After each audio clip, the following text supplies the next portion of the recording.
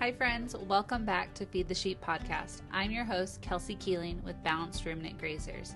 I'm a wife to my soulmate Ryan, mother of 4, daughter of Christ, who is always working to be a Proverbs 31 woman. Join me as I share my passion for hair sheep by taking you along as we work to create a balanced sheep flock of Australian whites in South Central Kansas.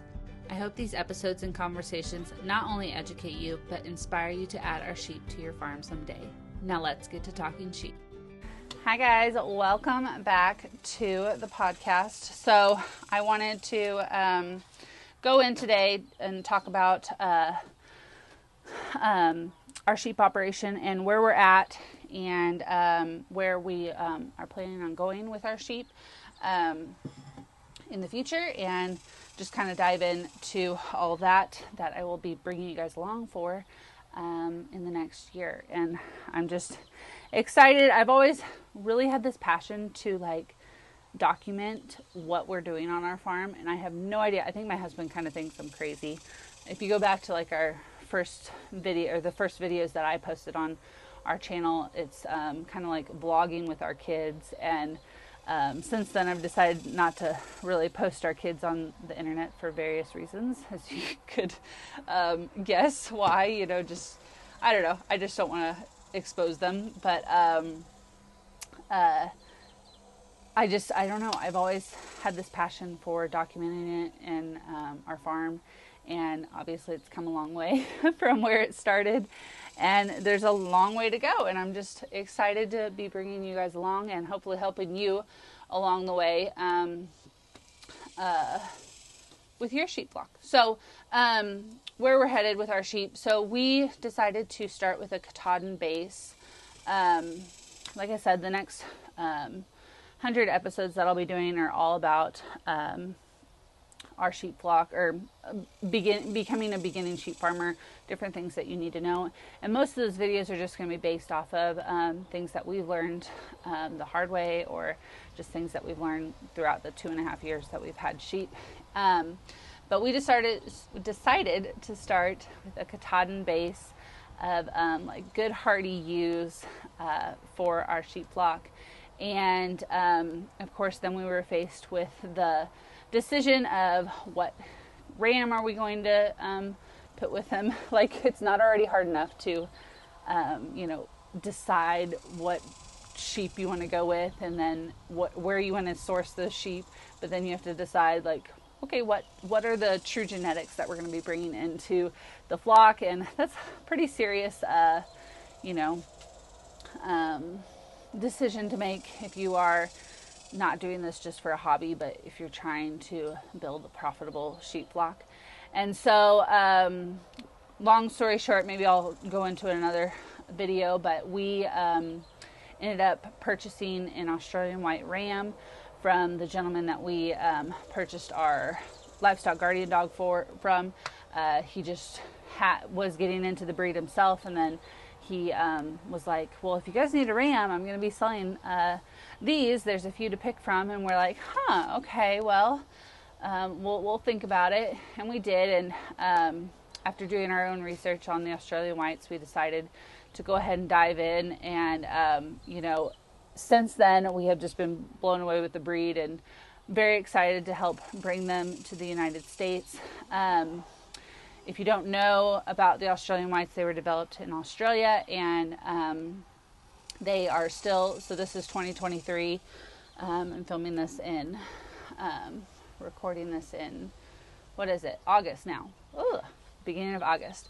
And they are just starting to kind of pick up, but still there are not very many. This coming breeding season, we will be doing embryo transfers with the Australian whites, embryos that were brought straight over from Australia.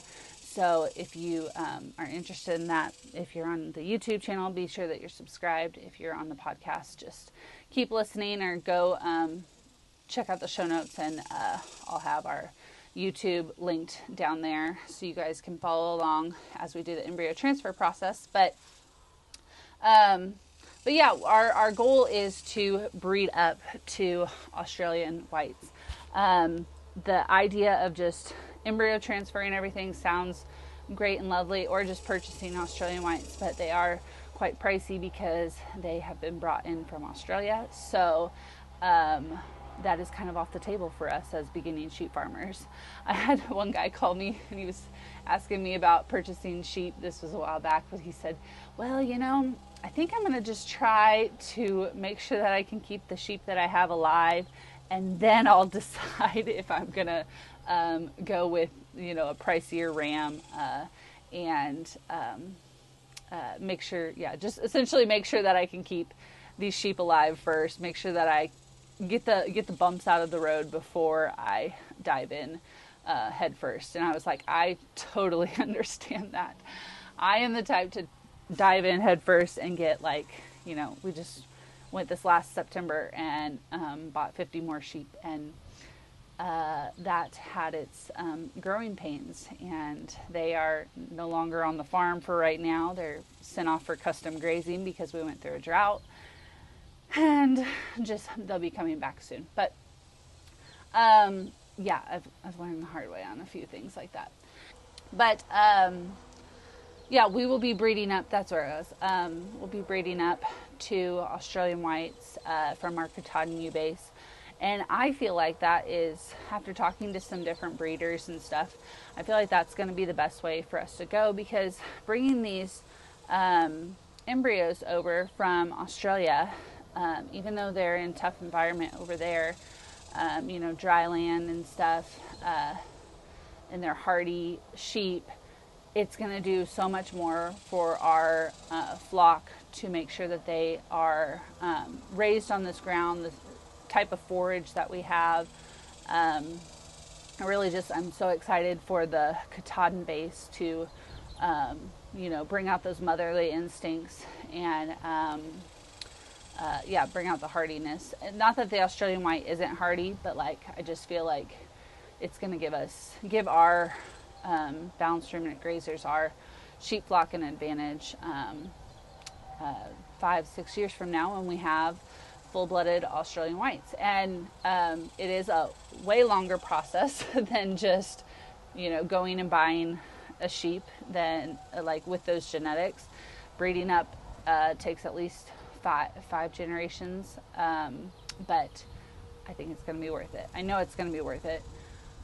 I just am a very impatient person, and that's just how life goes. Sometimes when you're impatient, you just want it all at once, but that's not how it goes.